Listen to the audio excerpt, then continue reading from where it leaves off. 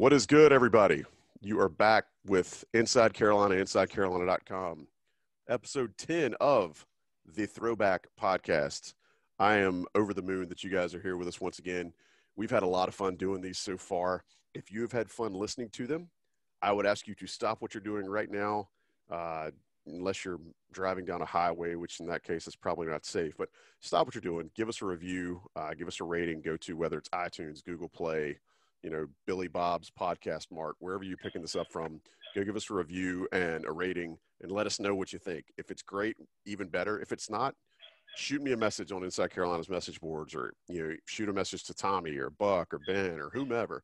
Let us know, because if you don't like what we're doing, we want to stop doing it, or we want to try to make it to where you do like it.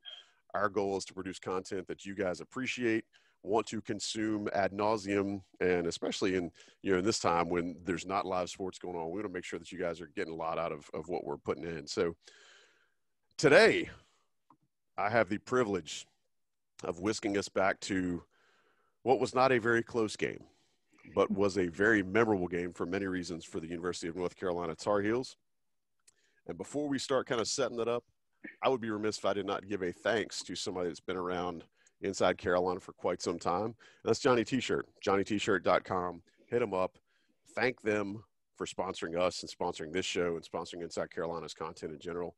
We really appreciate them backing us, and we hope that you guys will go check them out. If you need something for Father's Day, for whenever sports get back on campus, you need some gear, hit up johnnytshirt.com. If you are an Inside Carolina premium subscriber, use that code, get your extra 10% on top of their already banging prices, and you guys will be rolling in it in no time. But Johnny T-Shirt, johnnytshirt.com, we're big fans of theirs. So April the 6th, 2009, what's going on? Well, your North Carolina Tar Heels were absolutely steamrolling the NCAA tournament. And when I say steamrolling, they were, I think, only the second team in history, and one of our panel guests who will join us here in a second is the stats man, so I may be stepping on his toes a little bit, but they're one of the only two teams in history to have beaten everyone in the NCAA tournament by 12 points or more. And as you'd find out very quickly, this game would be no different. Carolina returned just about everybody, I think somewhere in the upper 80s or 90% of their team from the year before that got shellacked by Kansas in the Final Four. Billy Packer's comment about it's over, yada, yada. His team comes into this game 33-4. They were never lower than 5 in the polls at all this season. They had 7 future NBA players on this roster. They were second in the NCAA in points per game, averaging just a hair under 90 points per game. So that should tell you how much they were able to get up and down the floor. They had 9 games over where they scored over 100 and 16 games where they scored over 90. So this team could put the ball in the bucket quickly, and they weren't no slouch on defense either. They had blown Michigan State out in December. Also at Ford Field, beat them by 35. I mean, just absolutely just pantsed the Spartans at that point in time. And come into this national championship game in 2009, having beaten Radford, LSU, Gonzaga, Oklahoma, and Villanova. So it was not by any means a bunch of cupcakes and pushovers. And they'd actually been tested pretty much against LSU when Ty Lawson's toe was still a little gimpy. Michigan State on the other side, 31-6 coming into the game. They had won the Big Ten regular season. They had been between 6 and 10 during the AP most of the season.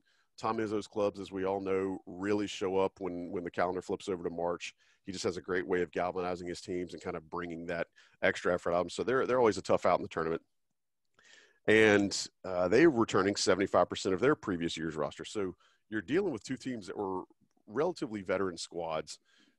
Michigan State's road to the championship. They'd beaten Robert Morris, Southern Cal, Kansas, Louisville, and UConn. So it's 3 straight number 1 seeds they were playing with this game this game on the national championship evening. Your starting 5s for North Carolina: Hansbrough, Lawson, Ellington, Thompson, and Danny Green. For Michigan State, Delvon Rowe. Yes, that Delvon Rowe of Roy Williams dancing on his desk fame. Goran Suton, Travis Walton, Kalen Lucas, and Raymar Morgan. And with that, I'd like to set up the guys that are going to be joining us for this ride as we flash back to 2009's title game. First, Bryan Ives are watching you. He is an absolute stat guru. He is an ACC Network producer and noted Ty Lawson stan. So I'm sure he's all about this game. And also Mark Armstrong, ABC11 sports anchor. That's WTVD in the Triangle. You've seen him, if you've been in this area for any sorts of time, you've seen Mark covering any and every game that matters. He's also a huge ambassador for Tim Hortons and the first Canuck to ever join this podcast. So we're happy to have both these guys. Bryan, how you doing? I'm good, Joey. Thank you for having me on. This was a memorable time not only for UNC, but me. I was a junior in college. I had turned 21 3 weeks earlier, actually the weekend of the LSU game. So I was enjoying myself for much of this evening. Mark, you were 21 at that time too, right? Yeah, you stepped on my joke. I also had just turned 21. But yeah, I'm now 16 years in October. I've been at ABC11. Back then, I was a fresh-faced young lad who'd only been there 5 years, but already had covered 2 UNC national titles. So I thought that was going to be business as usual. And a lot of North Carolina fans thought the same thing. Incidentally, as we would find out later as we start digging into this game, UNC was on the most wins of any 3-year stretch in their history, which I think there were 101-14 or something like that, which if you consider the long-term excellence that has come out of the North Carolina basketball program, that says a lot that these 3 years they strung together were the best 3 they ever had consecutively. So we'll get to that in just a little bit. Guys, when I start this game, or when I start the show, I always try to set up the game and I ask the panelists, I'm like, all right, what was your memory of the game before we rewatched it? Mark, I'll go to you first. What was your memory of this 2009 title game before we went back and looked at it again? I just remember the decimation. I remember how quickly and suddenly it was over, and how quickly the entire huge crowd that we'd talked so much about that was going to be almost entirely Michigan State fans. They were just knocked out of the box immediately. And there was one basket that I specifically remember where I was like, that's it, game over. And so on the rewatch, I wasn't exactly sure when that bucket occurred. For some reason, I had in my head a score, and I ended up, on the rewatch watching it, and I was not even close. And it was way earlier than I remember watching the game live, how quickly I was saying to myself, all right, it's over. It was, you're exactly right about it taking the very partisan Michigan State Ford Field crowd out of there. At the time, it was an attendance record for an NCAA championship game of 72,922 people, and the folks in green were sad very soon. Bryan, what was your read on this game in your memory banks as a young, spry, welcome, fresh-faced, newly tapping into the world of alcohol, I assume? At 21 years old, what did you remember about the game then? For the first time, I'm sure. Yeah, obviously. Yes. Cheers. So back then we were all, every game like that UNC played, if some team got within like single digits, fans just freaked out. It's just a different level of confidence, a different level of paranoia. So my memory is bizarre. Yeah. So I think Deion Thompson, as he seemed to do a lot that year, scored the first bucket of the game, put Carolina up 2-0. Then Goran Suton came down and hit a 3 from the top of the key that give Michigan State the lead. And the crowd, that's had to have been the loudest it was the entire game. And I was like, oh no, like this guy's gonna start making threes. He only attempted 5 shots the game before. And I was like, oh, Suton's gonna start making threes, he's gonna have a career game, we're doomed. And so that was the pessimist in me. That was like, we're in trouble. But I just remember how loud the crowd was on the second possession of the game, and looking back at how that was like the only time that the crowd was whatsoever a factor in that game. I remember that Suton bucket because I wrote it down in my game notes. And Michigan State took a 3-2 lead, and we're off, right? It would come back later, and the score would be much, much different and very sad for Sparty. Guys, the flow of this game was almost non-existent because, as Mark said earlier, it got out of hand so quick.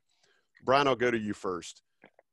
Because this is such a different feeling game, we're probably not going to run this podcast the way we typically have, but I'm going to try to. Major events of the game, I hate to jump this far ahead early, but at what point in the first half did you realize, oh, this is what we're getting out of North Carolina tonight? Yeah, it was also a terrible flow of the game because I think it set a title game record for combined free throws. Yes. That didn't help the flow. When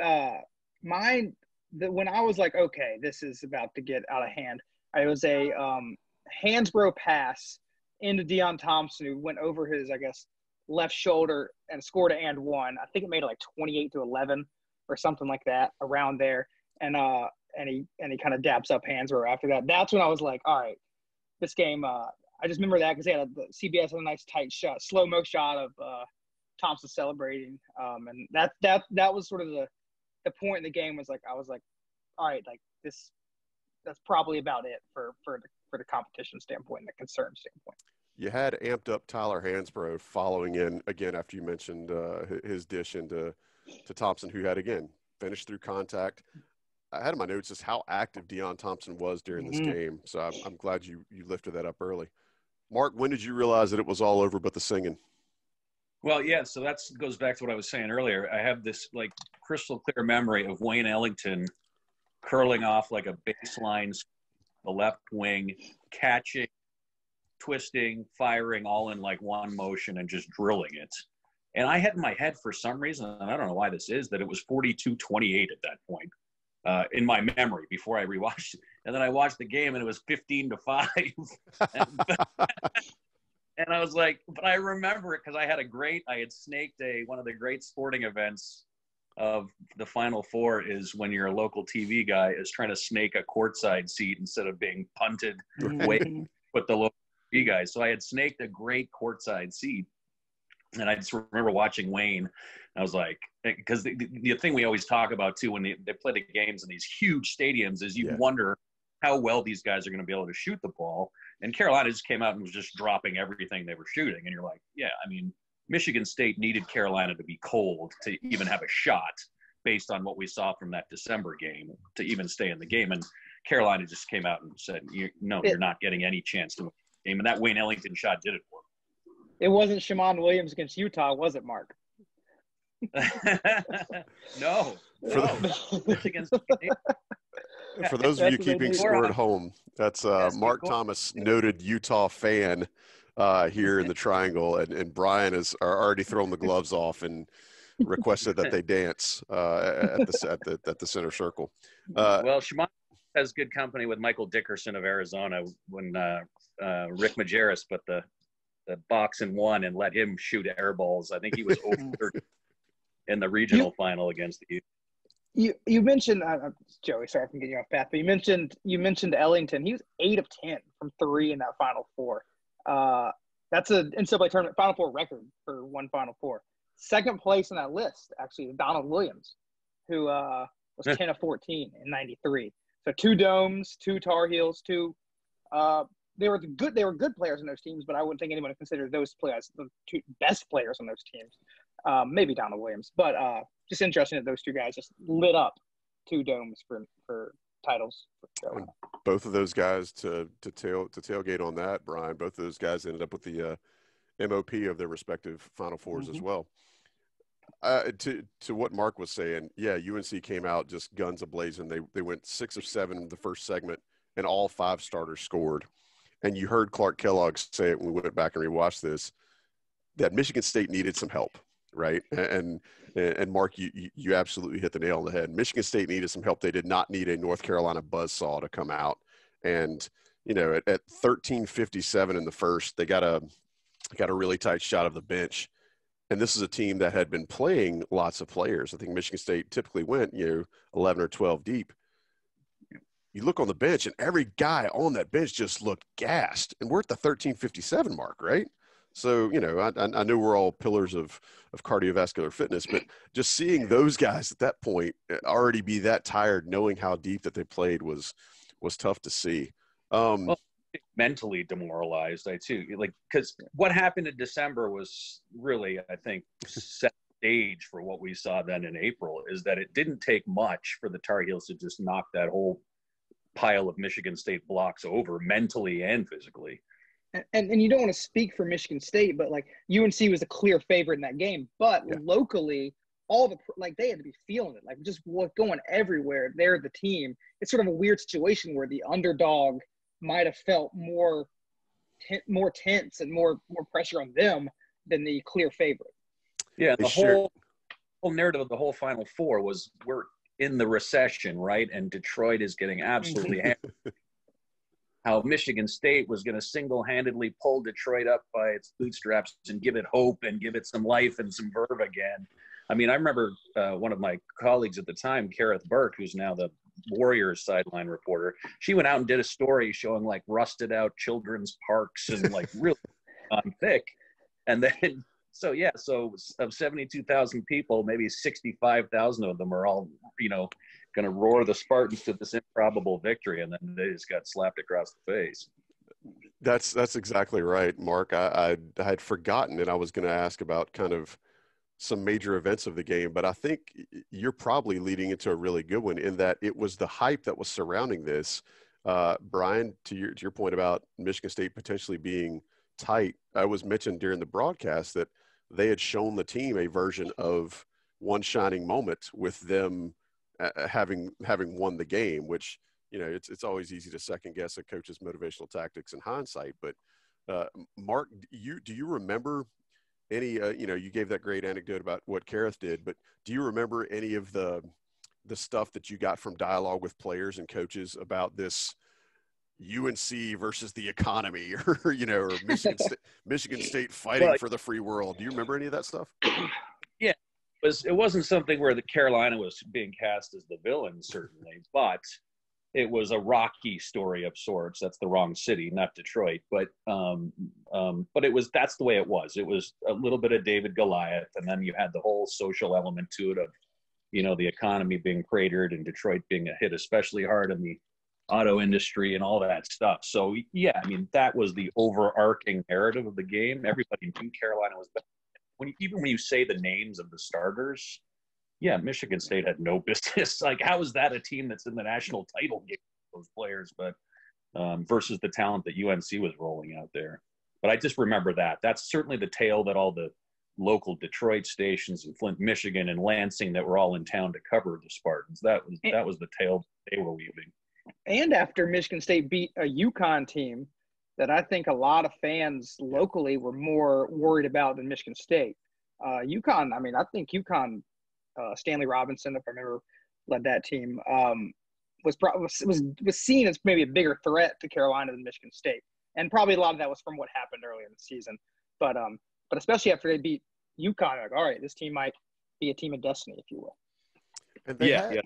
It's like they're summoning all these powers, like everything behind them, and we're rematching, and just on this one night for 40 minutes, maybe some magic will happen, and it'll be a tale that they tell for generations. It was just not to be. One of the things that I want to get you guys' opinion on,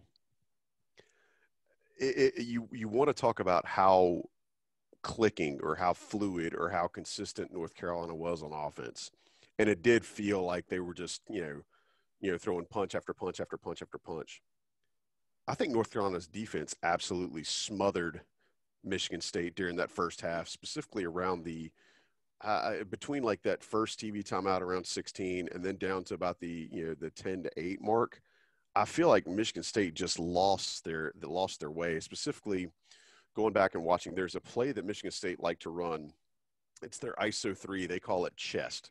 That's Tom Izzo's actual name for the play, where they will run the 5-man up to in between the free throw line, the top of the key, and they'll take both of their wings or both of their guards up top and have them essentially dive. And the way that works is they cross under the basket and they go out, and usually Michigan State will and they run this all the time. They did it probably 7 or 8 times in this game. But the way that works is if the defense, it's predicated on the defense not being able to guard that 5-man to start the flow of the play. And North Carolina, whether it was with Hansbrough or whether it was with Deion Thompson sometimes or Ed Davis, they would always push their 5-man or their post player up to stifle that play before it even started. So even when the guys made their dives to the wings, there was no way that they were going to get a clean look. And I think that was a good example of UNC really kind of choking out what Michigan State wanted to do offensively. Bryan, do you remember any specifics from this rewatch where you were really just kind of taken aback by UNC's defense? I do remember Ed Davis getting up and blocking a shot, and it looked like his elbow was at the backboard. I remember that very well. Also, the obvious everyone's going to say is Ty Lawson. He had, 8 steals? 8 steals. 8 steals. Broke the record in the first half. Interesting, that's if you look back at the Ford Field game, I believe he had 7 steals in that game, in the first game. So he had 15 steals in 2 games against Michigan State. And he wasn't going against the slouch. Kalen Lucas was the Big Ten Player of the Year. Yeah. The opposing point guard. 2 games against Ty, he averaged 10 points a game and shot 6 of 22 and had 8 turnovers. So, mine is sort of Ty Lawson. A lot of times he was in the right place, right time, but 15 steals in 2 games against a team that's headed by the Big Ten Player of the Year. That's really what stood out to me on defense. Was 21 turnovers. That's if you're going to turn a team over 21 times in a national title game, you won't lose. There's not a lot good to talk about for Michigan State with regard to that. Mark, what do you got? No, I was just going to say, one other thing I'll never forget. I don't think I've ever looked at got one of maybe the under 12 timeout or the under 8 timeout in the second half. And I've never seen a stat like this before. There had been 8 steals in the game total. All 8 of them by. Yeah. How insane is that? I don't think I'll ever see a stat like that. I've guys that are getting 2/3 of their team's rebounds or something like that. But to have all 8 steals for both teams in a title game, crazy. Well, especially at Ford Field. The home fans at Ford Field aren't used to seeing anybody get that many takeaways. At least not for the Lions anyway. Sorry. I read that the Lions didn't win a game at Ford Field that year either. So the home team fans that were coming to Ford Field that year, rough go of it there. That's some bad mojo. So at one point in the first half, UNC's up 20. It's 31-11. So do the math. That's a 29-8 run before the 10-minute mark in the first half. I feel like taking the game by its neck early, yes. 3-2. When the large man from Michigan State's post just reached out and took everything this game would give him, and then some. He's no Hano Medela. Wow. So we will not be looking at the 1998 Final Four on the Throwback anytime soon. You're not on the callback list, Mark. You're not on the callback list. So, guys, UNC was in the bonus by the 10-minute mark in the first half, and this is, I think, I can't remember who mentioned earlier. It may have been you, Bryan, about just how many foul shots this game ended up taking, and the second half really got brutal. Kalen Lucas felt like all that Michigan State had. With a game like this kind of getting out of hand, I always try to look for controversies. Did you guys see anything in this game that was remotely controversial? Well, it was Clark Kellogg's first time calling a title game, so there was no Billy Packer. Yep. So that was different. I remember being struck by Clark doesn't even look at the court. Actually, he sits courtside and watches the monitor because that's what he's essentially commenting on, and that's probably not all that unusual. But for some reason, when I first saw that, I thought that was the weird thing that you are right at center court of a national title game. You're not even looking at the court.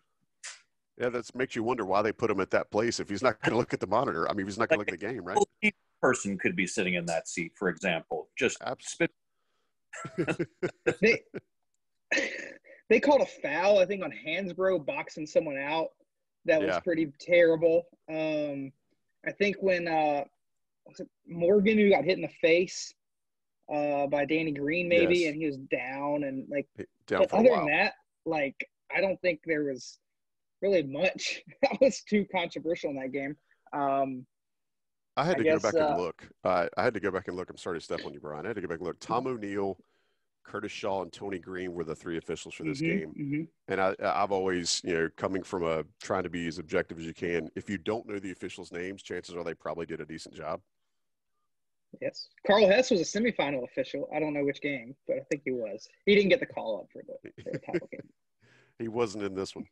All right, guys. So the easiest maybe it's not easiest because, we've done blowouts here on the Throwback before. They've been really fun for UNC fans to listen to, and I'm sure this one will probably kind of add on to that a little bit. But What was your timeless highlight? Mark, I'll go to you first. I mean, you mentioned, one of Wayne's incredibly silky, quick release threes that he had early in the game that was part of UNC throttling. But do you guys have a timeless highlight that you want to share with us? I mean, just picking one, that was the Ellington shot was the one for me. But I also have a memory that Brian referenced earlier of Ed Davis going up in front of his own rim, and it like his armpits seemed to be at rim level, and then that long arm of his extending. I mean, it just was such a perfect picture of how out of its depth Michigan State was. that Carolina's bringing this guy off the bench to just swallow them whole as well, So yeah, those are probably my two right there. And as you mentioned right at the beginning, Deion Thompson was just unbelievable right out of the gate in this one. It's funny when you have Deion Thompson as the fifth offensive option, and in the first half, it was just obvious that that Michigan State had nothing for him. Brian, what was your timeless highlight? My time, Ed Davis having 11 and 8 and Delvon Rowe having 2 points in that game. That's some deep dive message board fodder right there. I'm sure Roy enjoyed that. But my timeless highlight was probably, it sort of summed up the whole game. It was the last bucket of the first half for North Carolina. Off a Lawson steal, he throws it ahead to Ellington, who scores to give North Carolina the most points ever in the first half of a title game, I think 55 or whatever it was. So it sort of summed everything up. It summed up Ty Lawson's steals. Wayne Ellington was the most outstanding player. Just the nature of the blowout, setting the record for most points in the first half. That play probably, and Nance narrated it very well, saying there's the record, whatever he said, a record for a first half. So I think that sort of summed up the game in one play. I found myself rewatching this, wanting to see how many records that North Carolina would get. And this game has been over for 11 years. And I'm sitting here wanting to see how many records Carolina would get. The Lawson steal record, the points and a half. I mean, it really was that kind of situation where it was like, God, could they really name the score here? There's a part in the show that I like to do on every episode where I kind of spoof on John Gruden's NFL analysis, but I always like to ask, the panelists, like, all right, who was your this guy for the game? This guy does blah, blah, blah, or here's a guy that blah, blah, blah. Brian, who was your this guy for the game and why? It's Ty Lawson.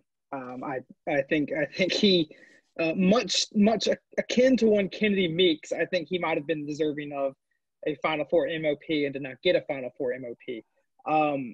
Lawson, in addition to the steals and the defense on Kalen Lucas already hit on, he was 15 of 18 from the free throw line. That's the second most free throw makes in the history of a title game. The only one ever make more was Gail Goodrich for UCLA, the Hall of Famer, in 1965. So not only did he dominate defensively, Kalen Lucas couldn't handle him on offense. He symbolized what was so good about that team. I think many people have said this. You could debate who's Felton or Lawson or Ford, whatever. But as an individual season, I think that capped off probably the greatest individual season by a point guard in North Carolina history. It was just a spectacular performance all around by him. He really came into his own, and if you can say that for a guy that that was ACC Player of the Year. Player of the Year, yeah. I mean, he really came into his own as soon as March turned over.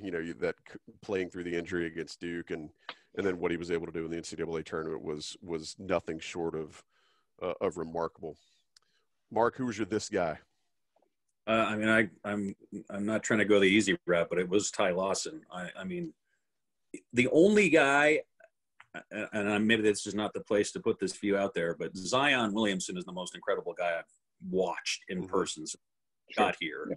But easily my second favorite player I've ever watched and covered here at the Triangle, because he was the guy. I can remember it when Duke won in 15. Justice Winslow was the guy. Like, no other team has this guy. Yeah. And nobody had Ty Lawson. And when Carolina was a little bit wobbly against LSU in the second round, it was a filthy crossover bucket that just turned that game when he was still on a bit of a bum toe, like you mentioned. I mean, he was the guy that Carolina had that was the engine and that no one had any for when he was on. It's crazy. It's crazy to me that arguably the best player in the history of the program, Tyler Hansbrough, doesn't really have a moment in this game. I think his moment is maybe him hugging Roy at the end of the game. Like that's how good this team. That's how good this team was. That the best player, statistically, the best player in program history and arguably ACC history, didn't really have a standout moment in his national championship game. That's how good this team was. Same with Danny Green, who ended up having the best NBA career of anybody in this group. He had some great moments, but he also doesn't have the moment where you're like, oh, that guy. To me, it was just the Lawson Ellington show. Absolutely. And you know, that backcourt was, when they were on, they were just another level of good. And again, what does that do? That allows guys like Green and Hansbrough and Deion Thompson to operate with, you know, absolute free reign. And you saw that a lot in this game. I don't argue at all with Wayne getting the most outstanding player, but I would have liked to have seen Lawson get that too. I don't think there's anything wrong with it. And to your point, you know, they were getting contributions from Ed Davis, getting contributions from, honestly, my timeless highlight was Bobby Fraser, the amount of minutes that he played, getting a run out with a few minutes left. Again, that was incredibly refreshing. And I think that sort of kind of embodied how deep and how talented this team was, that a guy like Danny Green that has won NBA championships, had 6 points in this game, and UNC didn't feel that loss whatsoever. All right, last little section before we start to head home, because I know Mark's got fans. I think it's a young Michael Doliak running around in there. I always try to ask too, when you rewatch this, did it put you in your feelings? And if so, what were those feelings? Mark, I'll go with you first. I just think it's so cool. I was still I'm 5 years into the job, but I started in October of 2004 and immediately covered the Eagles winning the 2005 title in St. Louis. And then there's the San Antonio in 2008, the Kansas semifinal craziness. Mm-hmm. And then the very next year I'm back in Detroit at another. So I was just like, this is the greatest job. And I'm always, it seems, with rare occasion, I'm covering the team that's winning the games, and I'm going into a happy locker room afterwards, and I'm seeing Tyler Hansbrough, who returned for his senior season against all odds, getting the payoff that he so desperately wanted. So, that's the great part of the job. It's interesting to go into losing locker rooms sometimes too and hear the explanations and the emotions, but it's just fun to see those kids at the peak time of their life. And you're with them. You're kind of in this little microwave with them for, 3 weeks. So you feel like you're definitely a second cousin twice removed, but you're part of the little bit, no matter which team you're with, because you're around everybody and you've told every story related to the team for the better part of a month. So that's the joy of it for me. And that's just what I remember feeling like. How cool is this that I get to be here at court level watching this? It's like I felt like I was living the dream. Yeah. What about you, Bryan? You think you were living the dream. So the second half, I wasn't feeling much of anything, to be quite frank. But I remember just I knew there were some legacy things with this. This is an all-timer right here. But I was like, I'll figure that out later. Mine was more just so this was the what? This was the fourth. This was the fourth or fifth? Fifth. This was the fifth, title. Yeah. This was the fifth title. And I was like, holy smokes, I am in school for this. There's only been 5 of these. 5's a lot, but it's not only 5 times have the student body at UNC been able to celebrate this at that time and all together. And I remember sort of the whole Franklin Street thing and everything, just sort of sitting there and watching. I went in that mosh pit or whatever on Franklin Street for 10 seconds, and it's scary as hell. You have no control over where your body's going.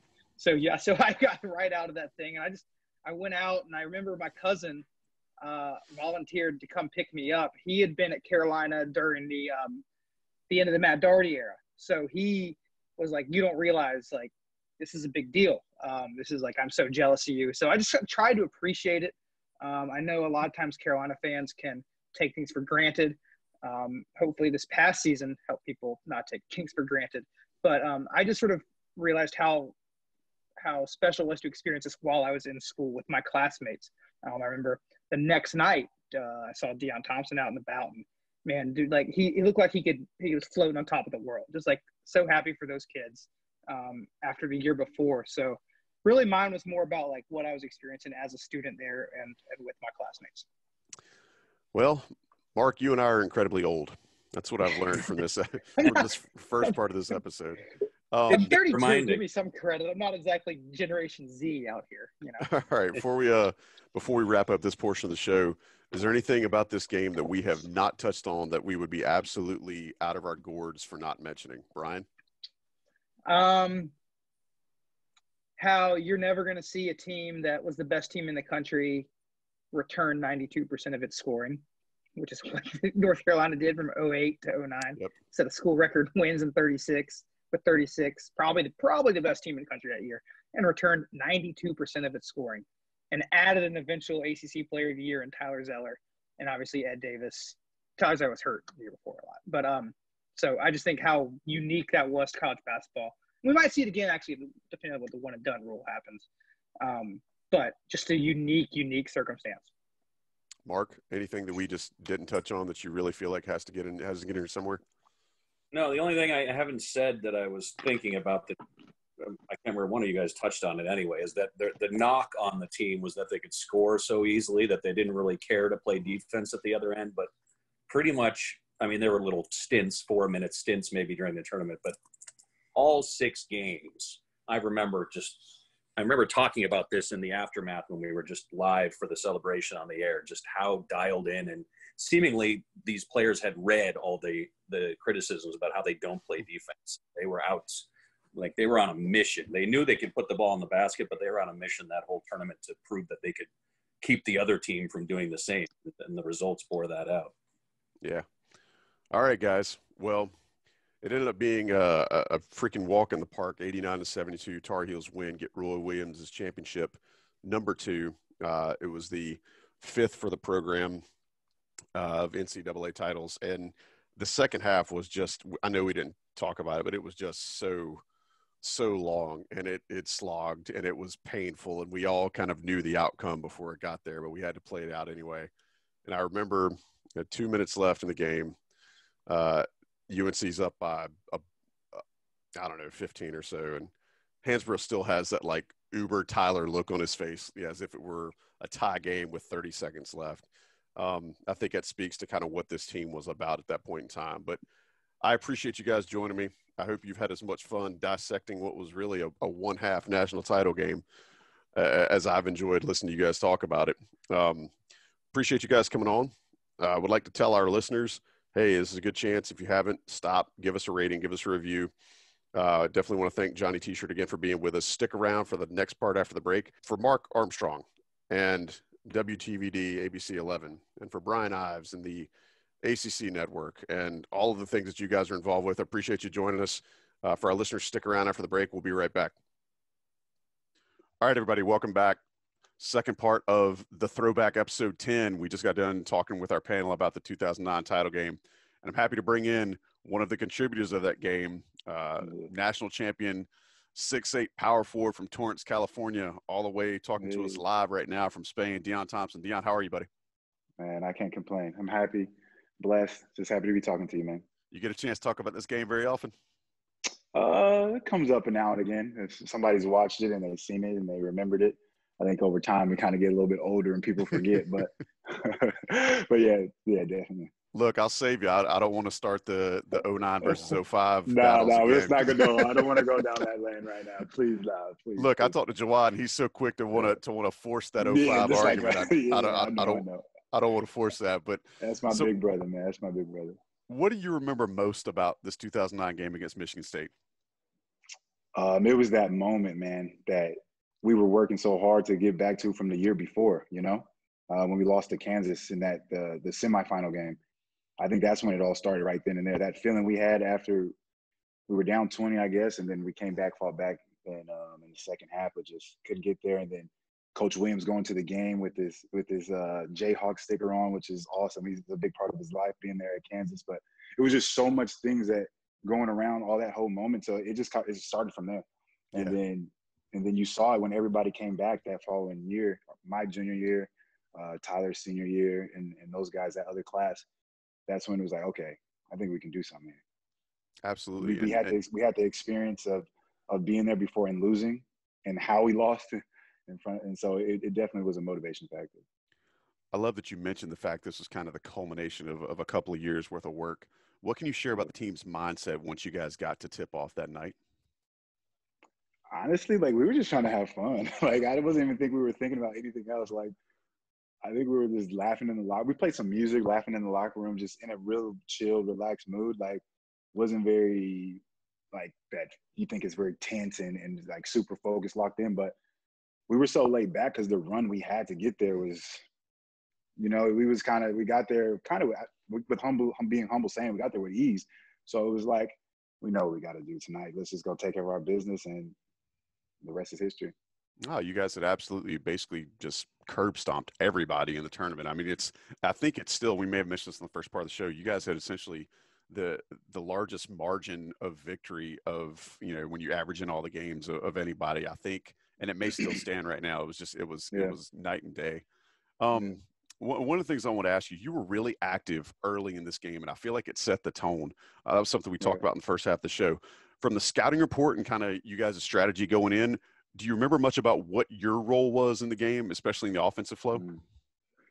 Honestly, I couldn't even tell you, because I think we just play. I think one thing that Carolina basketball does is just teach you how to play the game. And I think once you get a group of guys that know how to read each other and read the game of basketball, I know if Ty gets the ball, that's one of the fastest dudes I've ever seen with the basketball. So I'm going to be the first trail man down, and we're just going to run.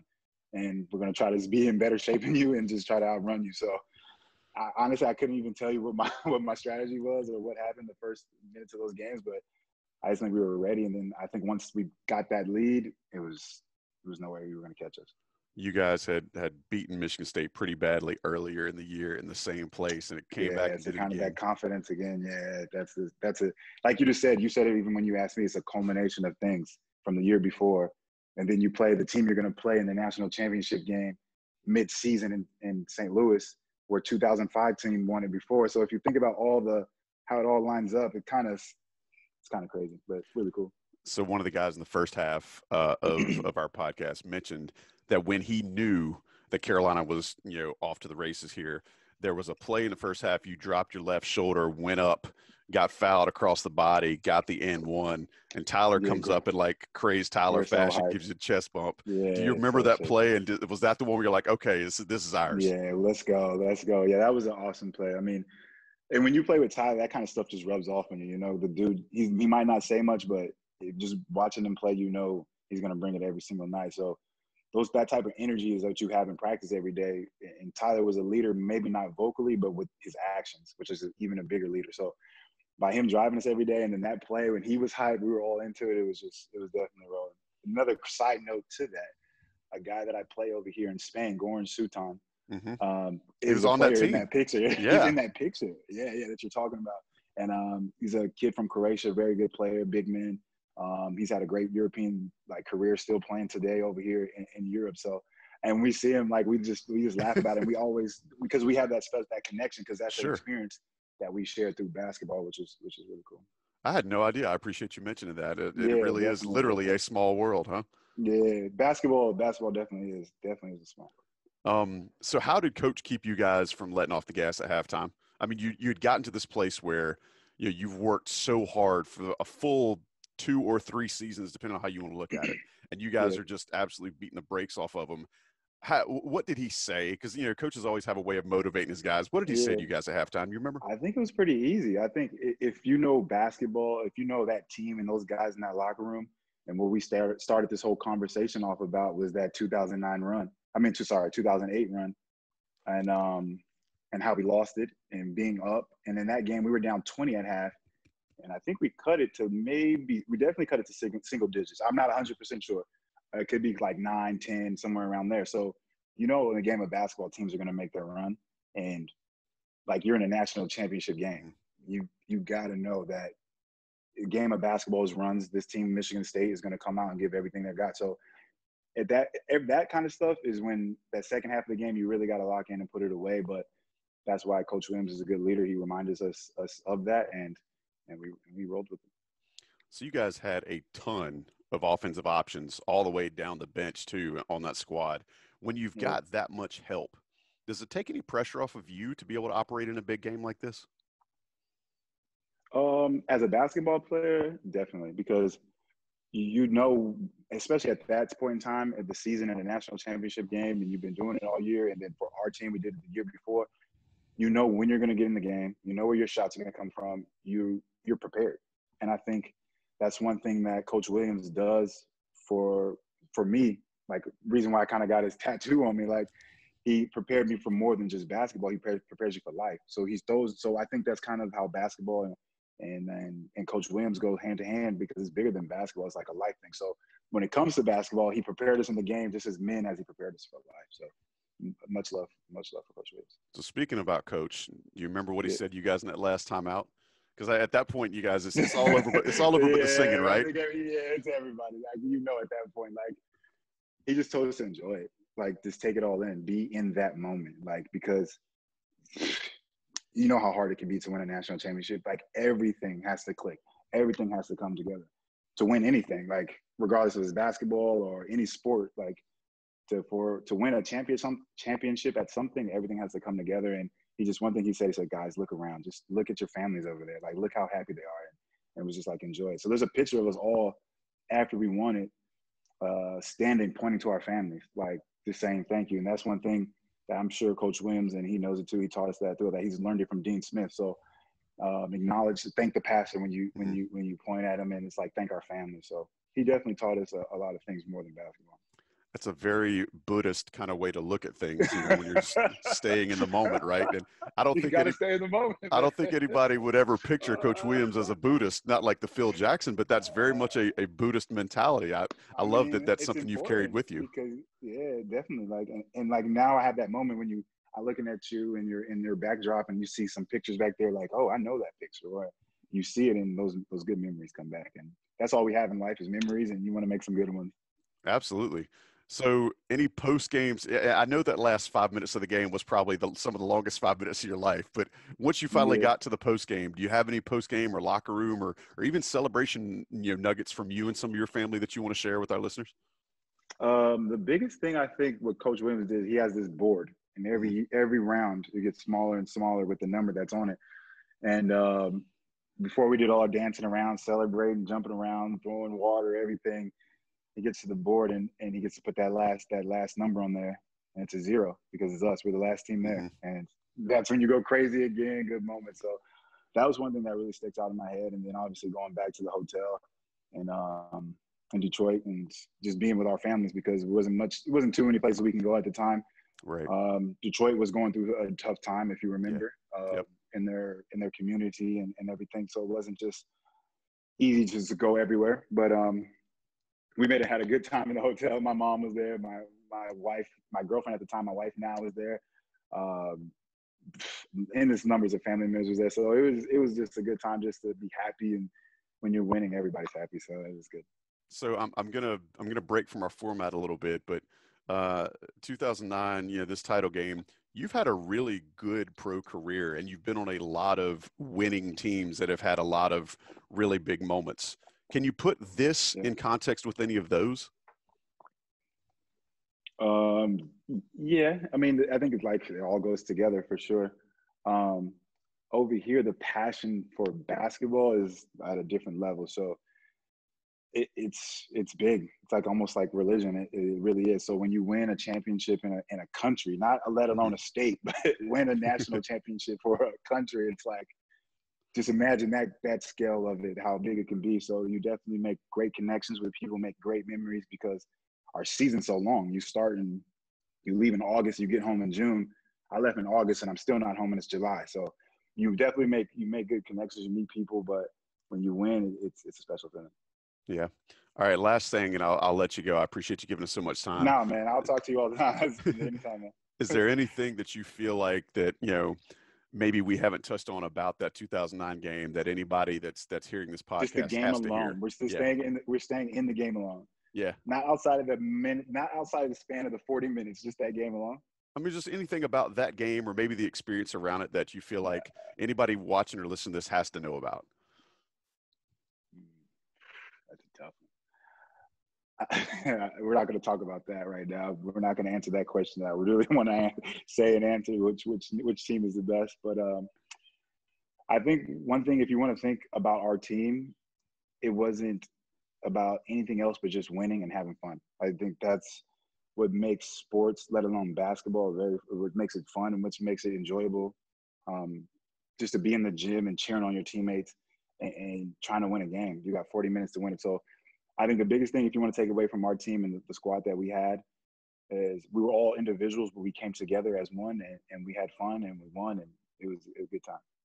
Well, absolutely. And not only do you guys provide a heck of a video sequence and a lot of memories for Carolina fans, but just hearing you kind of recant that and talk about it and share it back with everybody it's been really fun and enjoyable. And I appreciate your willingness to open up and share with us. Anytime, man. Anytime. Well, I want to give a big shout out to Deion Thompson for being here, to John Siegley for producing.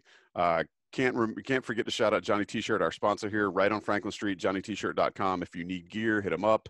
I also want to thank our previous guests, Mark Armstrong and Bryan Ives. But for Deion Thompson, I'm Joey Powell, episode 10 of the Throwback. Hope you guys will continue to listen, hit us up, give us a review on iTunes or Google Play or wherever, and we will catch you on the next time. Late.